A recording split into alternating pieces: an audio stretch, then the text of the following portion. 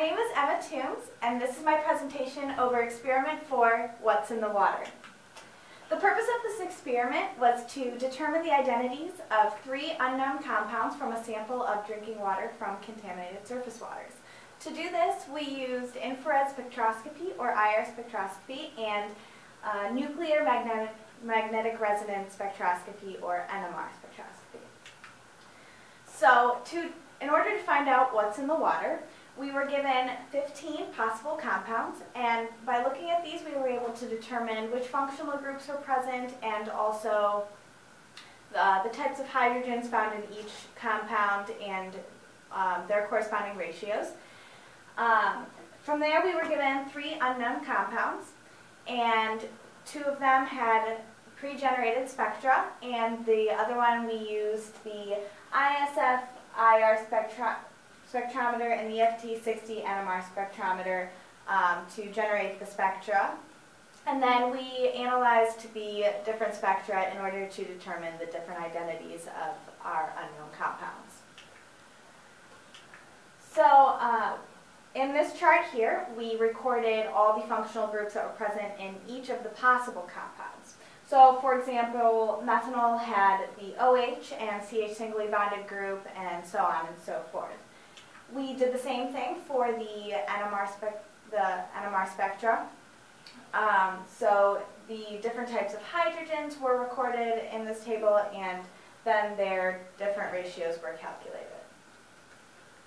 So in order to analyze the IR spectra, we used the table shown here, which gave the different absorption ranges for each of the functional groups. So for unknown number 2, as you can see, there was an OH group detected and a CH singly bonded functional group. We could tell this because the broad peak here demonstrated the OH group, and the CH singly bonded was the stronger peak. So from the IR spectra, we were able to determine that our unknown compound could either be methanol, ethanol, T-butanol, or 2-propanol. So to further narrow this down, we took a look at the NMR spectra, which gave the different types of hydrogens. So there, we saw 3 peaks in a 3 to 2 to 1 ratio, and of the 4 compounds that we had determined from the IR spectra, only one of these contained 3 hydrogens in a 3 to 2 to 1 ratio, and that was ethanol. A similar procedure was carried out for both unknowns 2.1 and 2.2. So in unknown 2.1, a CH singly bonded and a COO functional group were detected, and there were 3 different types of hydrogens and a 3 to 2 to 1 ratio, so we were able to determine that unknown 2.1 was ethyl formate.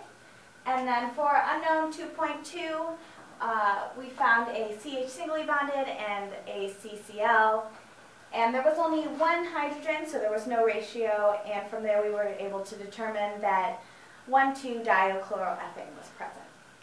So just to sum up, the 3 unknown compounds that we found were ethanol, ethyl formate, and 1,2-diochloroethane. Furthermore, these 3 contaminants all had various environmental and harmful health effects. So according to the Department of Environmental Protection, ethanol is highly flammable, and it can also be highly harmful to aquatic life in that it causes hypoxia or low tissue oxygen in the aquatic life. And then, according to the California Environmental Protection Agency, ethyl formate is also harmful to aquatic life because it can be broken down into ethanol and formic acid, which is harmful to the life in the water. 1,2-dioethylchlorine, just like the previous 2 contaminants, according to the Scottish Environmental Protection Agency, is also harmful to aquatic life. And then for human health effects, ethanol, if inhaled, ingested, if it comes in contact to the skin, it can cause irritation, and it can also cause breathing problems, and in larger amounts it can cause central nervous system problems. And this was according to the Department of Environmental Protection.